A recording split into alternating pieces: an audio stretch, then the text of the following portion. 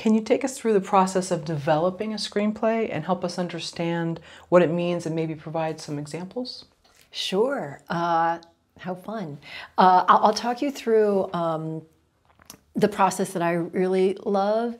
So it starts with the writer and falling in love with the writer's work. And so for me, that typically comes from I've read a sample or several samples of a writer, inviting them into a meet and greet or a general meeting and just getting to know them a little bit, and then sharing the things that are important to me, to us. Kay and I are no longer developing or producing material that's not specifically for Kay to write or direct. So I'm talking about sort of like earlier in our company.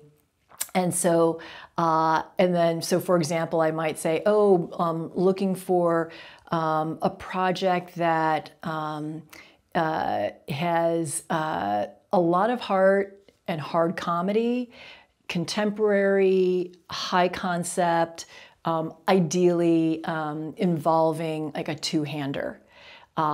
Or it might be like, looking for a road trip movie, or looking for something that's set on a college campus. So there might be some markers, and then so I meet with a bunch of writers, putting out like the general mandate, and then they might come back and say, oh my gosh, I have this idea, or I wrote this script, would you like to read it? And so either hearing the pitch or reading the script, and then falling in love with it. And then depending on where it's at developmentally, there may be developmental work that happens. And so for me personally, when I read material analytically, I read it once, I don't take any notes, and then I'll read it a second time, and then that'll be my like deep analytical read where I'm stopping, I'm taking notes, I'm writing in the margins, and then I'll put a notes document together, and then I'll read it a third time and be like, do I actually like that thought? Was that a good thought? And then I always love collaboration, and so I'll talk to my colleagues and say, here are my thoughts. Do they make sense? What are your thoughts? And then we might have like put more thoughts together on paper. I'm a big believer in putting thoughts on paper versus just speaking off the cuff. As a writer, it's like you've worked so hard on either this pitch document or on this screenplay, and it's sacred, and I really want to be very, very respectful. There's a feedback model that was developed by a former student of mine at Northwestern University. Her name is Allison Tatum, and I have been using this feedback model, and I think it's amazing. So it's a 3-question feedback model. What type of feedback would you like? How would you like to receive that feedback? Do I have permission to give you that feedback? So as a writer, you might say, give me everything, I want to know it all. But then there are some writers who are like, can we just focus on dialogue in this pass? Or I'm not certain that the act breaks are strong enough. Or I'm really struggling with this particular character's emotional trajectory. And so we design together what is the feedback. Now I still have my comprehensive thought document, but I also really want to honor the process of the writer. And so really asking about how do they want to receive feedback and what type of feedback, and getting that permission is really, really critical and important, because I think writers have really been abused in so many ways. It's like, here's a piece of material and like everybody gets to have an opinion. No way, not everybody gets to share their opinion with the writer. So we may go back and forth a couple of times in terms of further developing the material. And then when we think it's ready, then we make a determination of, do we want to go directly to financiers or distributors, or do we want to attach additional elements like a director or actors? So that's typically will involve representation to help determine what's going on in the marketplace, what's going to make the biggest splash, and then we take that step. Yeah, I love that feedback model, because then too, you're going to get such a different response from someone. If you know this is how they work, just how some people are auditory learners, some people are visual. And so if you hit them in the right way, then they're not going to be as defensive maybe. Hopefully. Yeah, because it's all about trust building, and it's so tender and so sensitive to create something and then put it out into the world. And going back to what we were talking about earlier in terms of having a tough skin, there's an expectation that artists are supposed to have this tough skin. It's like, this is just the business. You're going to get a lot of feedback. You know, you just have to take it in. And it's like, and I'm like, no, create healthy boundaries. Receive feedback from the people that you respect and trust, that have your best interests at heart. Don't open yourself up because you're looking for external validation. It's like, be extremely discerning about who you gift your work to. And unfortunately, that latter part will come if the work's out in the world. Yes. Then there will be no feedback form, and it will be delivered in various ways. Yeah. And I'm a big, it's like, never read the comments. No? Yeah. You don't think that at some point, and I know that it can be painful, but at some point it's good to know how others perceive it, or decipher, is this just a troll, or is this somebody that actually has a point? I have two thoughts on that. One is, if comments are going to be anonymous, then I'm like, disregard them, because it's this blanket permission slip for people to like just spew venom. And when I'm reading the comments for someone else's work and I look at them and I'm going to say something that's probably an overgeneralization, and you can tell I'm getting sort of heated about this, where it's like, these people are not informed. They actually don't know what they're commenting about.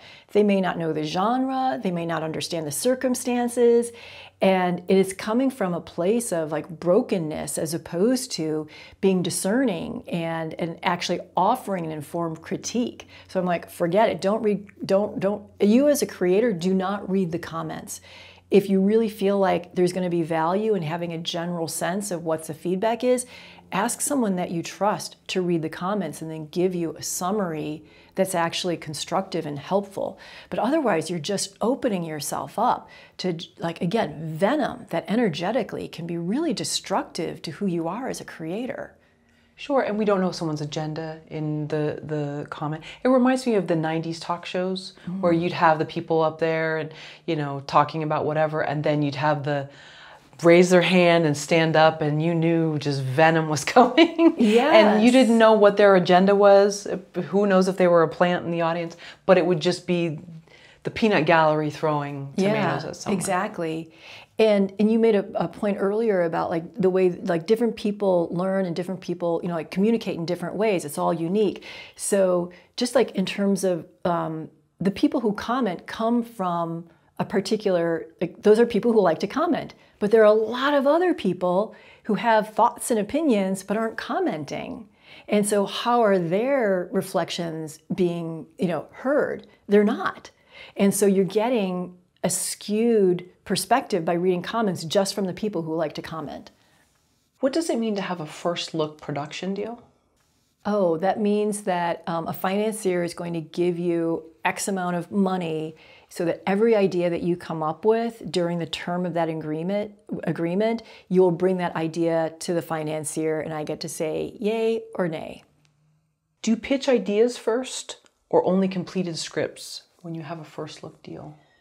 It depends on who has the first look deal. So as a producer, my partner Kay Cannon and I had a first look deal at Sony, and so we would do both. We would pitch like ideas of like, oh, here's an arena that we're really interested in, or a piece of IP that we are really interested in, or it's like we were submitted a script that we fell in love with, and then we'd submit the completed script. I'm trying to think, like, writers don't really have first look deals. They're going to be more in overall deals. But like as a director might have a first look deal. So they're also similar to producers, pitching nuggets or something that's complete. In your case, would Sony pay you up front? Yes. So typically with a first look deal, the studio will make an agreement, a 1 year, 2 year. You don't really see a 3-year agreement, and then they're part of the negotiation is how it'll be paid out. It could be paid out monthly or otherwise over the term of the agreement. Is there a minimum number of ideas you need to bring to them during that contract time span? That can be stipulated. It's for our deal. that a number of ideas wasn't stipulated, but there's an expectation as producers that you're going to be prolific, and so you want to be bringing in a number of projects. Now, on the flip side, there are some studios that have first look deals where they actually like limit the number of projects that a producer has. So, which I know is like some of my producer friends, it's been like really frustrating for them, where it's like, oh my gosh, like we really love this, but the studio says we already have 3 things in the pipeline, and they want us just to focus on those 3 things before we put more stuff on our development slate. And so, again, it just sort of depends on the studio and what their mandate is.